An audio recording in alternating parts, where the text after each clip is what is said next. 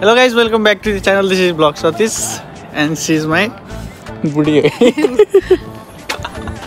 र आज फेरि हामीहरुको नेक्स्ट छुट्टी यतिकै घुमघाम है बाहिर जापान घुमघाम अस्ति नै हामीले जापानको सबै गरेपछि यो चाहिँ हाम्रो जापान घुमघाम है खतरा ठुलठुलो बिल्डिङहरु चाहिँ जोक गरेको तर अहिले चाहिँ हामी यतिकै घर बाहिर निस्केर एउटा सानो भ्लग बनाउनु भनेर निस्केको मान्छेहरु हिँडिरहेको छन् कुकुर लिएर म चाहिँ मेरो बुढी लिएर हिँड्दै छु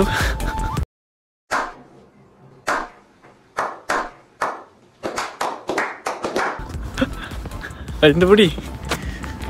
यस्तो कस्तो लाग्दैछ जापान आएर यस्तो दामी हो हैन यो पुरै सहर हैन कस्तो लाग्यो काममा जानु पर्यो कस्तो लाग्नु बिहान उठे काम बेलुका उठे काम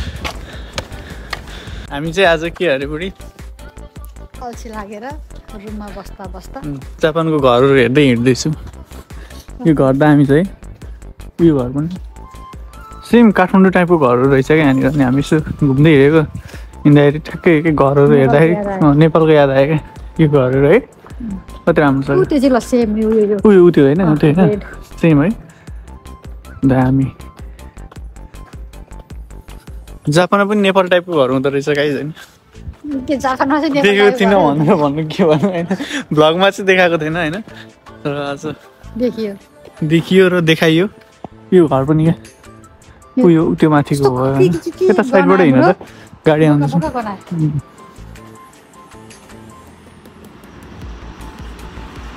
त्यो घर हेर न बुढी त्यो घर क्या दामी छ है राम्रो ए त्यतिर जाऊ त बत्ती त्यो हाम्रो एकी नजिकको हो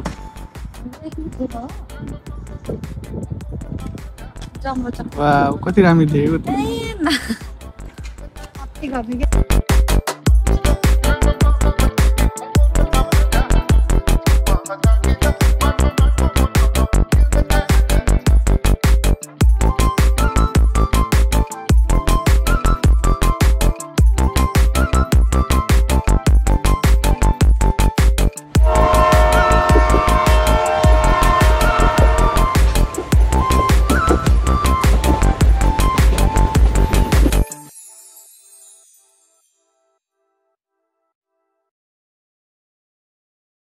हिँड्दाखेरि चाहिँ हामीले यो सुन्तलाको बोर्ड भेट्यो है तर के गर्नु आकाशको फल आँखा तरी के भन्छ अरे आँखा तरी मर भने सुन्तला हो कस्तो दामी के है खानु मिल्दैन टिप्नु मिल्दैन है कसलाई दिने काला माग जाने खै यताहरू यस्तो गर न दिन्न यस्तै हो जापानमा कस्तो दामी क्या है पहेँलो पुरै पाकिसकेको छ कि है पाकिसकेको छ नि त्यो हेरेर हाँस के गर्नु दिँदैन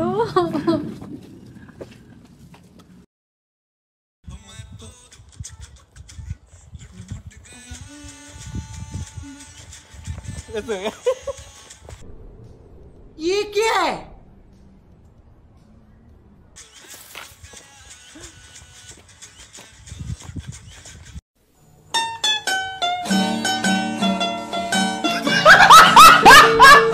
अहिले चाहिँ हामी यो ट्रेनको लिक हिँड्दैछौँ होइन दामी लागिरहेको छ कि यहाँबाट ट्रेनहरू सर गएको हेर्दाखेरि चाहिँ बल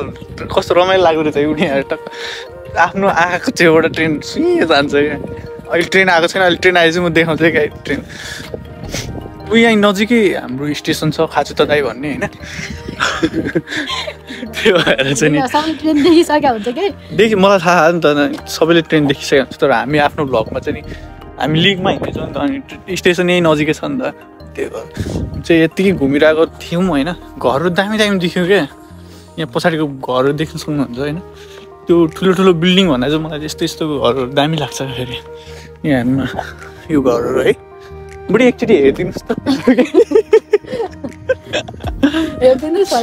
तपाईँ एकचोटि हेरिदिनुहोस् न बुढी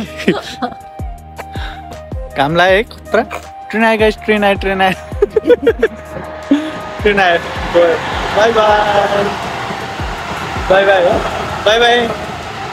बाई बाई गयो यार दामी घरको छेउमा BMW कार क्या बाबा कस्तो दामी घर क्या हरेक घरको छेउमा क्या मतलब हुन्छ नि मतलब घरमा एउटा न एउटा कार हुने क्या घरको छेउमा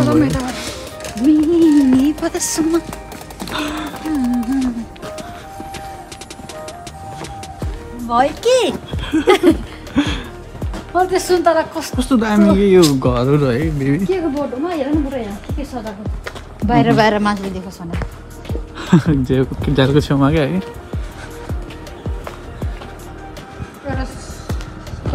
मेरो यो फोनबाट गर त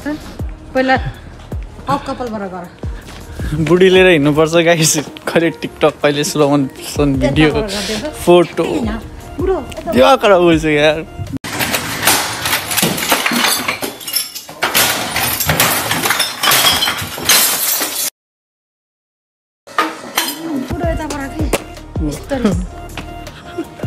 यस्तरी गर्दै हुन् यस्तरी तर काला काला यहाँ राम्रो आएको ओके उता घाममा राम्रो आउँछ त ओके ओके यता यता नि ल ठिक छ यस्तै छ गाइस यो बाटो हो त हैन नि है हैन नि अहिले चाहिँ हामी यहाँ सानो पार्कमा आइसकेको छौँ यहाँ छेउमा एउटा सानो पार्क रहेछ क्या अनि यसो पस्दिउँ न त घुम्दिउँ न त भनेर बुढीको स्लो मोसन भिडियोहरू बनाएर पुग्यो होइन पुग्यो त तिमीलाई तिमीलाई चाहिँ पुग्यो भने म थाकेँ गाह्रो छ गाइस यहाँ सानो पार्क रहेछ एउटा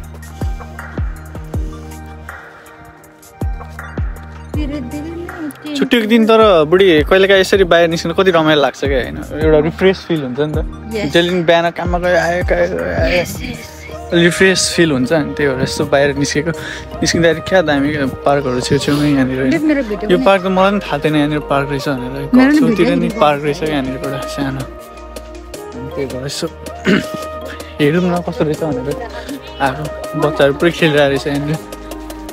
के अरे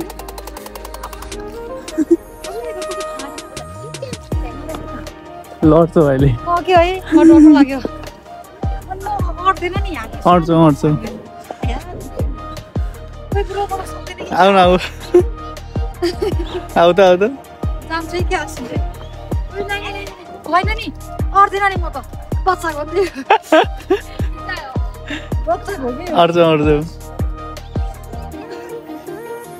ला ओले हो त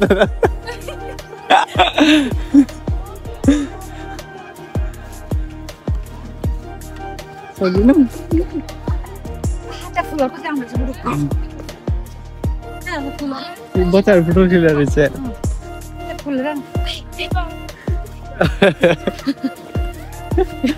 यो फुल त लाएर मिल्दैन घरबाट साथै दामीकै फुलहरू hello everybody guys hello everybody guys फुल हेर्नुहोस् हेर्नुहोस् हाम्रो जापानको पहिलो फुलहरू तर कस्तो राम्रो हुने कि है तर यो त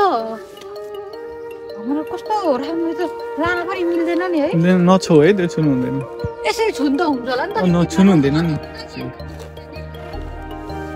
पुट्टु गया यो टोयलेट हो बुढो होइन नि यो टोयलेट कुन चाहिँले खाएर यसरी यस्तो गर्नु चाहिँ हुँदैन गाई जस्तो गरिसक्यो गर्न हुँदैन ए हान्दैन गोल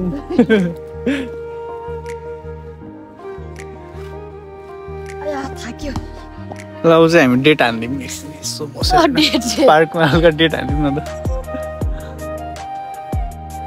कस्तो राम्रो के चिल छ नि त बच्चाहरू खेलिरहेको थियो त्यो अघि मैले के अरे बल फान्नुले किन मलाई सुमेसेन भनेको दिउ भने यता आयो नि त तिमीबाट अनि सरी भनेको हरेक कुरामा सरी भन्छ नि सरी थ्याङ्क गोल हान्यो बुच्चुले तर मैले भनेको चाहिँ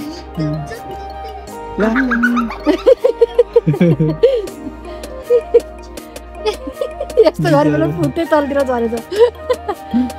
दाँतहरू बच्चा किनभने बिचरा साथीले यस्तो त हुने है छैन आज शनिबार छुट्टीको दिनमा कस्तो लागिरहेको त बेबी आज त रमाइलो भएर खाली रुममा सुतेरै दिन जान्थ्यो जतिखेर नि आज अलगा यस्तो घुमेको ब्लगरमा पनि धेरै बनाउन पाएको थिएन अनि सानो सानो ब्लगर पनि बन्छ भनेर यसो बाहिर निस्केको है दामी मजा आयो मेसी बन्छ कि आइनहरू उही त्यो पुच्चीले हाने यार गोल ओ नो उल्टी पुल्टी मुटु पुटु गया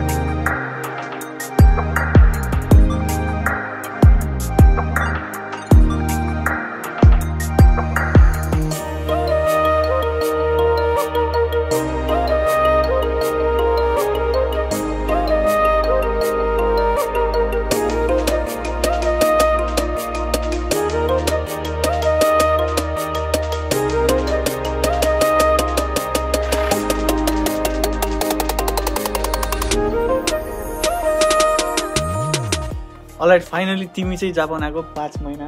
जस्तो भयो होइन लेट्स सेयर सम एक्सपिरियन्स है अनि तिम्रो जस्तै 5 महिना भयो नि त यहाँ आएर चाहिँ तिमीलाई कस्तो फिल भइरहेको छ जस्तै अब ठुल्ठुलो बिल्डिङदेखि लिएर होइन कामदेखि लिएर यहाँको दिनचर्या होइन कसरी बित्छ भन्दै नि कसरी बित्यो ल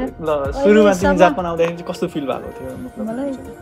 कस्तो अब जापान आउँदा अब मेन कुरा त अब आफ्नो बुढोसँग भेट्दा त त्यो त कस्तो भनेर त सोध्नै पर्दैन नि त फिलिङ गुड भइहाल्छ त्यसपछि भनेको त काम त जहाँ गयो नि दुःख त गर्नै पर्ने हो चाहे नेपाल होस् चाहे जापानमा लाइफस्टाइल पनि राम्रै हो बट कहिले काहीँ चाहिँ त्यो हुन्छ नि कसैलाई कसैको मतलब नहुने मान्छे कोही बाटोमा केही लडेर बस्दा नि कसैलाई त्यो कसैको त्यो मतलबै नहुने के मान्छे के भइरहेको कसो भइरहेको हाम्रो देशमा जस्तो त्यो हुन्छ नि दया माया भन्ने कुरा चाहिँ यहाँ अलिक कमै देखियो हुन त हुन्छ तर अलिक कमै देखियो भन्नु खोजेको मैले चाहिँ अब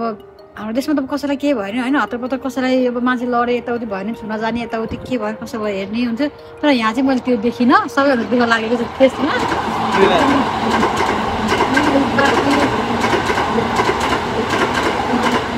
बाँकी काम भनेको चाहिँ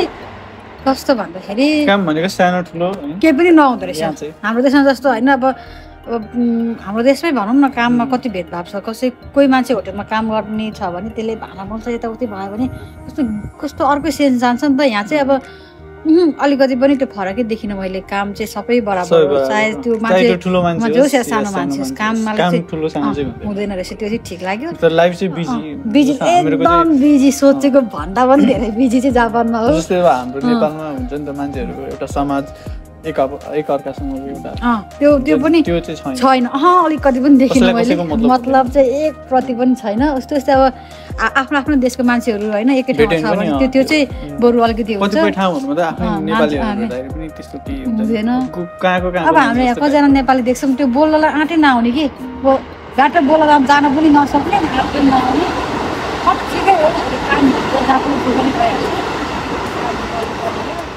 सरी गाइस साउन्ड चाहिँ अलिक क्यारकार आएर हाम्रो यो ठ्याक्कै यो स्टेसनको छेउमा छौँ क्या अनि मलाई चाहिँ अब सबै कुरा ठिक लाग्यो अलिकति भनेको त्यही अलिकति यहाँको मान्छेमा चाहिँ के हुँदो रहेछ भने त्यही कसैलाई केही अत्पत परिहाल्यो भने पनि कसैलाई कसैको मतलब पनि छैन, त्यो मान्छे मरे नि बाँचे नि कसैले त्यसलाई वास्ता नि नगर्ने परेको ठाउँमा हेर्छ गर्छ जापानिजहरूले, तर त्यो यस्तो कन्डिसनमा यो जुन खानकिनै हुन्छ नचिनेको मान्छेलाई चाहिँ मतलब अब नचिनेकै भए पनि कोही मान्छे लडेको छ भने त हुन्छ नि एउटालाई के गर्ने कस्तो गर्ने, तर यहाँ चाहिँ नाइकै त्यो चाहिँ दुःख लाग्यो मलाई। अरू सबै ठिकै हो, काम भनेको तिम्रो जहाँ पनि गर्नै पर्छ, दुःख त त्यो त अब दुःख नगरी सुख नि कसरी आउँछ। यहाँ आएर चाहिँ हुन्छ नि अब जस्तो चाडपर्वहरू त्यो त एकदम एकदम एकदम चाडपर्व धेरै अलिकति होइन मलाई त धेरै नराम्रो लाग्छ चाडपर्वमा चाहिँ। त्यो पनि नच हामी बस्ने ठाउँ त अब सबैजना मिल्ने साथीहरू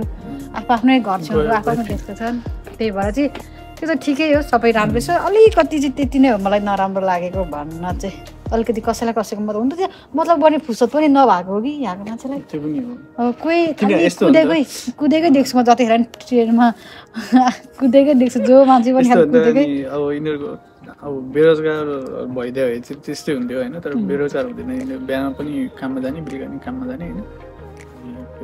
बिजी भयो। म यहाँको त्यो काम यस्तो चाहिँ केही नै भन्दिनँ, अब त्यो त सबै राम्रै छ, काम गर्नैपर्छ, काम त गर्नैपर्छ, तर मलाई त सबै ठिकै लागेको। जापान सबभन्दा मेन डिसिप्लिन यहाँको फेरि एकदम सबभन्दा राम्रो कुरा त्यो छ। सिक्नुपर्ने कुरा नै त्यही हो, डिसिप्लिन नै रहेछ। अनि बाँकी कुरा एकदम रुल्सलाई चाहिँ एकदम यहाँको मान्छेले चाहिँ एकदम राम्रो तरिकाले फलो गरिरहेको र गर्नु पनि पर्छ नि, हामीले सिक्ने नै फर्स्टको त्यही हो कि। मैले चाहिँ त्यही हेरेँ सबभन्दा, कसैलाई अब छोएको पनि हुँदैन, अलिकति यसरी लुगाले पनि छुयो भने नि कचरी ढोक्या हामी बरु त्यो गर्दैनौँ है। तर यहाँको जानु चाहिँ एकदम त्यो कुरामा चाहिँ एकदम राम्रो छ। त्यही हो, अलिकति हेल्पमा अलिकति पर गर्छ, तर त्यही मैले भने नि नचिनेको मान्छेहरू छ भने होइन, तर नेपालमा हुँदैन, त्यो पनि यतिसम्म अलि हुँदैन, हुन त आफ्नो ठाउँको आफ्नै रुल्स हुन्छ, त्यो त हामीले भन्न मिल्दैन। त्यो अरू सबै ठिकै छ, राम्रै छ भनौँ, कामदेखि लिएर सबै। अनि महँगो त यहाँको ट्रेन भित्र पर्छ। अनि यहाँको मान्छेले खाने त्यो हुन्छ नि जुन खानेकुरा नि एकदम त्यो नि मलाई राम्रो लाग्यो, त्यो नि मन पर्यो। यस्तो यिनीहरूले चाहिँ नि घरमा बनाएर प्रायः जसोले खाँदैन, फ्यामिली भएकोहरूले चाहिँ नि हाउसवाइफहरू जुन हुन्छ उनीहरूले चाहिँ पकाएर, अब नेपालमा जस्तै अब हाउसवाइफले पकाएर खिलाउने त्यस्तो टाइपको हुन्छ होइन, तर कतिपय ठाउँहरू बिजी हुन्छ नि सबै, बिहान उठेर काममा जान्छ, बेलुका आउँछ, अनि पकाउने टाइम हुँदैन क्या। अनि त्यो भएको कारणले चाहिँ यहाँ चाहिँ घरमा बसेर खाँदैन त्यति धेरै चाहिँ, टाइमिङै हुँदैन त, अनि टाइमिङै पनि नहुने त मतलब यहाँको अहिले चाहिँ त्यस्तो भइसक्यो। म चाहिँ राम्रै लाग्यो, पछि गएर हामी नेपाल पनि सायद त्यस्तै हुन्छ होला, बिजी भइसकेपछि होइन। तर अहिले चाहिँ नि नेपालमा अब जागिर छैन, रोजगार छैन, प्रायः जस्तो हाम्रो युथहरू नै नेपालमा छैन नि त, सबजना अहिले विदेशमा छ है। त्यो चाहिँ सबभन्दा दुःखको कुरा। यहाँको चाहिँ सबै मलाई राम्रै लागेको छ अहिलेसम्म, सबै राम्रै छ भन्नुपर्दाखेरि। अलि काममा जाने आउने चलिरह, बिहान उठ्ने काममा जाने आउने, बिहान उठ्ने काममा जाने आउने, बिजी लाइफ लाइफ चाहिँ एकदम बिजी हो। कहिलेकाहीँ छुट्टीको बेला अब कहिलेकाहीँ घरकै यताउति गर्दै बित्छ, कहिलेकाहीँ घुम्न पनि टाइम दिनु पर्यो, सधैँ काम मात्रै नि हुँदैन नि त। मलाई चाहिँ सबै राम्रै लाग्यो अहिलेसम्म, यस्तो जापान यस्तो चाहिँ भन्नु। अब नयाँ आउने भाइ बहिनीहरूलाई चाहिँ के भन्न चाहन्छु, जस्तो स्टुडेन्टहरूमा स्टुडेन्टहरू मलाई त एकदम, हामी त अब भनौँ न स्टुडेन्ट डिपेन्डेन्ट, हामी त डिपेन्डेन्ट भएको भएर त्यति धेरै स्टुडेन्ट जस्तो हाम्रो त केही पनि छैन नि गाह्रो। त्यो स्टुडेन्टहरू जस्तो एक टाइम पढ्ने, नाइट काम, यताउति कलेज कटेर त्यो भन्दा चाहिँ अलिकति सजिलो छ। स्टुडेन्टहरूलाई धेरै गाह्रो हो नि, गाह्रो त गाह्रो हो, तर त्यो गाह्रो स्टुडेन्टहरूले पनि यहाँ आएपछि नि बुझ्छ नि त दुःख के हो भन्ने कुरा चाहिँ। भएन, आत्तिनु भएन, मेन कुरा आत्तिनु भएन। आफूलाई अलिकति मान्छेहरू कति अब यही कुरा सुनाउन सक्छ, कतिजना डिप्रेसनमा गएर अब त्यो चाहिँ कतिले चाहिँ सुसाइड नै गर्नुहुन्छ, त्यो चाहिँ अलिक नराम्रो। मेन चाहिँ मेरो मनमा चाहिँ के लाग्यो भने जे जस्तो भयो भने नि आत्तिनु नहुँदो रहेछ, सबैभन्दा मोस्ट इम्पोर्टेन्ट कुरा। दुःख भन्ने अब हाम्रो नेपालमा पनि दुःख हुन्छ, त्यो कारणले गर्दा चाहिँ हामीले अब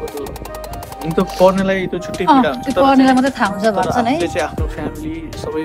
कुराहरूलाई चाहिँ हेर्नुपर्छ हेर्नु पर्यो र फ्यामिलीले कसरी दुःख गरेर यहाँसम्म पुऱ्याएको छैन त्यो कुरालाई बुझ्नु पर्यो त्यही हामीले भन्नमा र भोगाइमा धेरै गाह्रो हुन्छ हुन त तैपनि अब आफूलाई मनमा शान्ति आफ्नो ज्यान भनेको होइन त्योभन्दा ठुलो कुरो केही पनि होइन भोलि पैसा कमाउन सकेला नसकेला तर ज्यान फिर्ता आउँदैन फ्यामिलीले यति आश गरेर गर्नु त्यो चाहिँ आफूले ध्यानमा राखेर स्ट्रगल गर्नु होला दुःख छ गर्नु पर्छ त्यो आज आएर डिमोटिभेट चाहिँ हुनु हुँदैन मोटिभेट हुनु पर्यो हरेक कुरामा चाहे त्यो दुःखको काम होस् सुखको काम होस् सुख पायो भनेर मात्तिनु हुँदैन दुःख पायो भनेर आत्तिनु हुँदैन भने जस्तो होइन त्यो चाहिँ गर्नु पर्यो त्यही हो गाइस सानो एक्सपिरियन्स र एउटा सानो सुझाव पनि होइन से नट टु सोसाइट होइन नगरिदिनुहोस् त्यस्तो कामहरू धेरै न्युजहरू हामीले सुनिरहेको हुन्छ होइन तिमी आइपुग्यो पनि कति धेरै न्युजहरू सुनिसक्यो मैले पनि एकदम नराम्रो नगर्नु आमा बुवाले धेरै आशा गरेर बस्नुभएको हुन्छ त्यो चाहिँ सोचेर फर्स्ट थिङ नै आफ्नो फ्यामिली सोच्नु होला होइन र त्यति भन्दै सानो इन्फर्मेसन हाम्रो भ्लग यहीँ टुङ्गाउँछु thank you very much for watching के भन्न चाहन्छु don't forget to like subscribe comment share subscribe YouTube channel vlogs Satish. Okay, bye.